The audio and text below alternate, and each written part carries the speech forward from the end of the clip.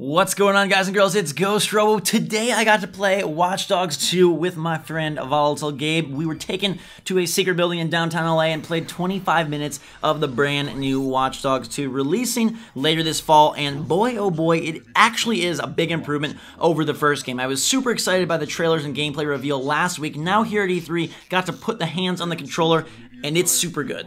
The controller's super good? The game. The game is super on the good. controller. Yeah. We played the same mission, which is unfortunate.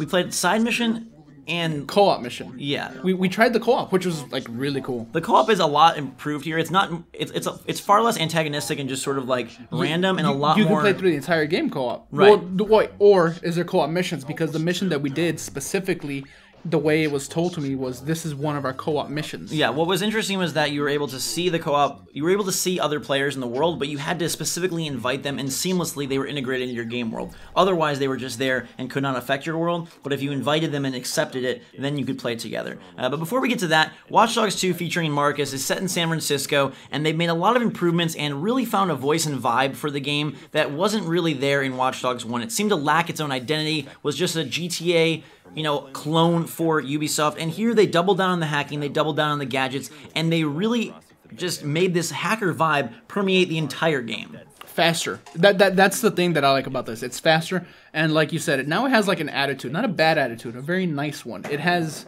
style, it has flavor.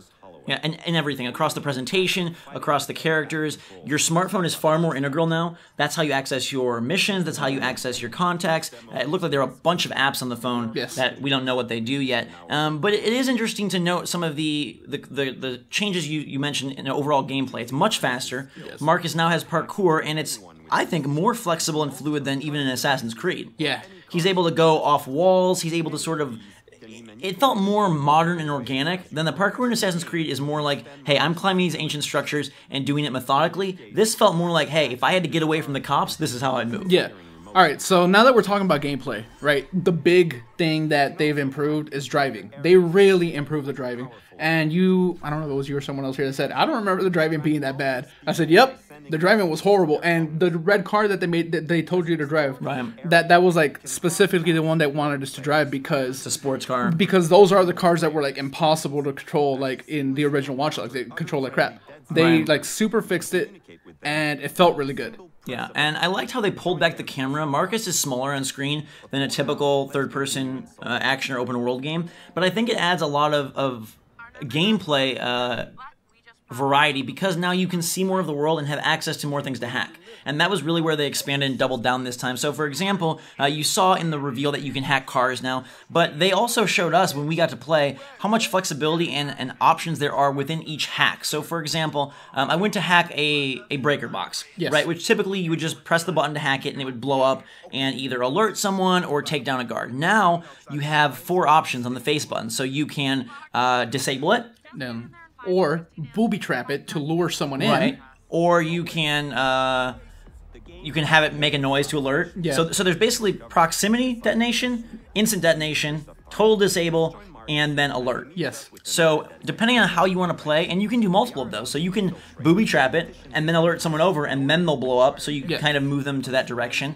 And the same goes for the car. So you can hack the car and just hack it, quick hack it with L1, and then it'll kind of just move out of the way. Or you can hold L1, and now you have access to turn it left, turn it right, forward, back, and with a little bit of practice, it's not perfect, RC controls, but you are able to sort of drive that car where you need it to go. And some of the interesting features were like, hey, you see a car off in the distance, you're like, I want that car, and the guy's driving away. Now you can just hack it and reverse it all the way back to you and get in without wasting time. Yeah. So, what'd you think of the melee-based weapon, the pool cue with the rope? Because pool ball. It's a cue, whatever. It's a cue ball. Gotcha. Yeah.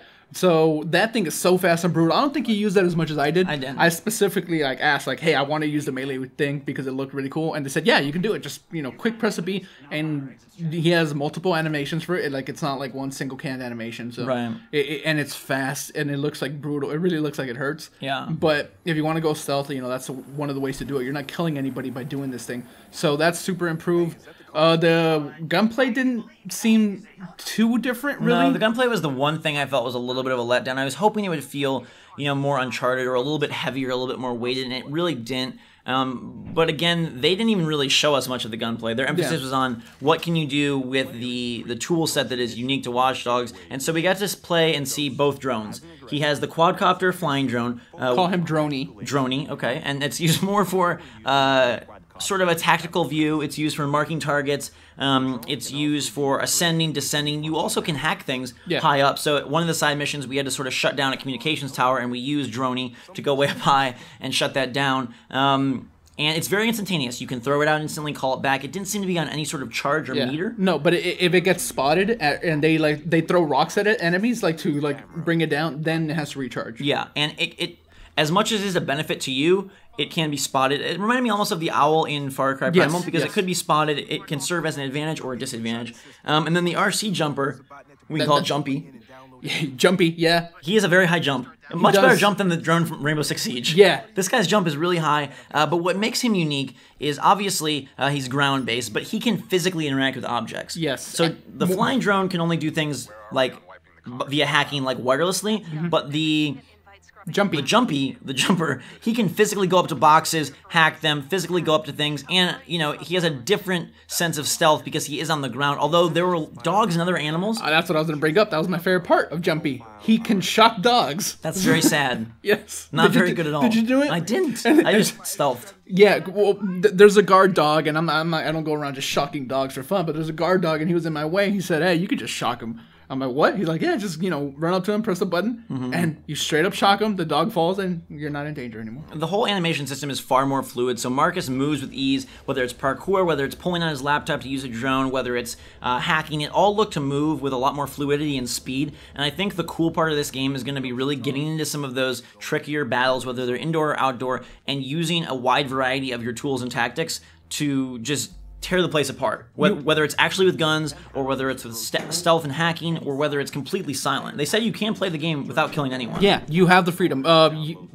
Guns are sort of a part of the game, but you do have a stun gun.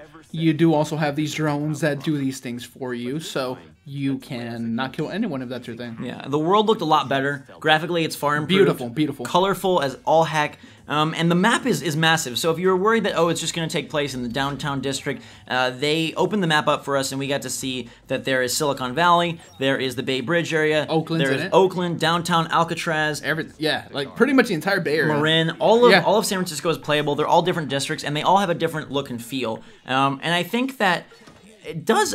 We'll have to see how the story plays out. We didn't get to play a story mission. No. We did see a story mission. Yes. And that looked pretty good. We can't talk about the specifics of that. Right, but we can say that it looked pretty good and that there's some cool additions and features that, again, really make it feel like a unique thing. And I think the characters that Marcus interacts with have a much more... Their vibe fits in line with the vibe of the game, whereas Watch Dogs, I think, felt a little random. Yes. Sure, Clara was a cool character, and sure, the first partner you met, the...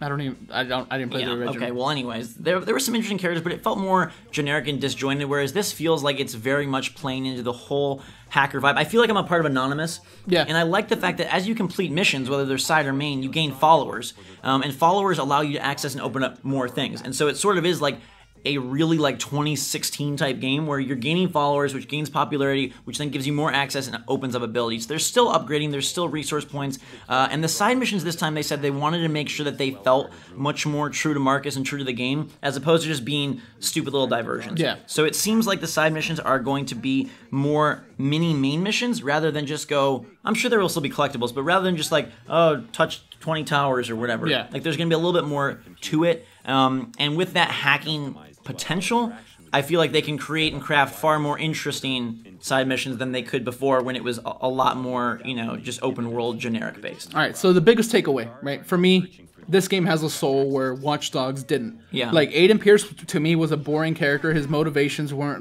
really fun. It was more of a depressing game, really. This game completely turned that on its head. Now this is fun. Now this is something that I really, really want to play, which... I had zero interest in this thing before. Yeah, they showed a lot of different things. We saw total customization of the character, and just to touch on a few more things from co-op that I found interesting. So in your game, you're Marcus with your clothes and your attire.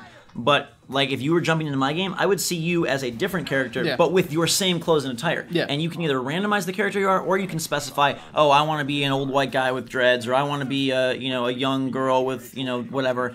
And so you can pick how you look in the game. And one thing that was cool is that some of the gadgets have co-op uses that are not used in single player. So it's not just a Me Too game experience. There is variety in the co-op missions. At least what they said was that they will encourage you to use those. So I don't know if you saw this, but I went in stealth to the co-op mission, and I was flying my drone, and my co-op partner was able to put some shockers on the drone, and then I could use those to shock enemies, as well as we could kind of both be marking with our drones at the same time, and it sort of felt like you and your brother were going out to complete this crazy mission together. And like, okay, we're going to hack things together and have two perspectives, two drones, and then also sort of those co-op moves where, okay, I could put something on the drone, and who knows what the the full implications of that are once you level up the skill tree. My co-op mission turned into a complete mess. Yeah. He asked, how do you want to do this? I said, let's try stealth only. That turned on its head quickly. Okay. My drone got spotted. They shot it down with rocks, and then after that, we were out there. Yeah, I liked also, I don't know if you saw the drone since it went to hell, but I was able to call in, I was able to hack a gang member and call in a rival gang. Yeah, and then the cops show up too because there's two gangs shooting at each other. Yeah, and so then I had to use like the drone to try and take out the other gang before things got too bad for my guy trying to get in. It just seems a lot more dynamic, and again focused on creating havoc in the world to your advantage and to your glee and to your mission objective. I really like the whole DedSec interface. I like how it pops up on the top of the screen. It has almost a very pixel art, just very creative, clever usage. There's great music. The soundtrack, I'm not sure we can talk about it, but we like that a lot. And I think for me, the story is going to be a big part. If they can really nail a good story that not only has its own vibe, but has a memorable, plot and a memorable villain and sort of a good follow through from beginning to end, I think this really could be another stellar sequel for Ubisoft in terms of their number twos. Being amazing always, yeah. And I don't, I think the gunplay seemed a little weak. I do worry about, what is the structure of the missions, but look, requests and demands from players, they've addressed almost all of them. Better driving, right? A better character, a better tone, more hacking, more options and variety, more of its own unique feel, a better, brighter, more colorful city, more diverse environments. Yeah. I mean, everything that you wanted better in Watch Dogs 2 is better, and the foundation that made Watch Dogs 1 interesting and initially really hyped is there. So, to me, I came out of that being like, I can't wait for November. I want to play the game, and I think all signs point to it being like a really good game, and Ubisoft must believe it as well, because they have Assassin's Creed sitting out. Watch Dogs 2 takes the helm. We found out now that Ghost Recon is not coming in 2016, and therefore Watch Dogs is their big tentpole pinnacle game and release, and I think it's going to live up to the hype. So let us know in the comments what you think of the new footage and gameplay you've seen. If you have any questions about Watch Dogs 2, what you're feeling about the game, go check out Gabe's channel for more E3 coverage. I'll, of course, have lots of stuff here. And, I gave that demo a solid, 8.5 out of 10. Mr. Robot, a show that you do not watch, they seem to really get some inspiration from there. If they can do what Mr. Robot did with the story, because it's very similar, so hacking society type thing. Okay. That's how the show is. If they could do that and pull that off in the game, I'll be freaking happy. Yeah, and I really, the character does not come off as overly edgy or overly hip-hop or overly hipster. He seemed to strike a balance where he will have appeal to everyone, which, I appreciate. He's hip-hop though, so I like it. Yeah. Anyways, guys and girls, thanks so much for watching. That's Watch Dogs 2, our impressions. Can't wait for the game. We'll be following it more and hopefully playing and recording some in the future. Until that time, though, drink so much salt. Thanks again. Check out all the other E3 coverage. Until next time, we will see you all later.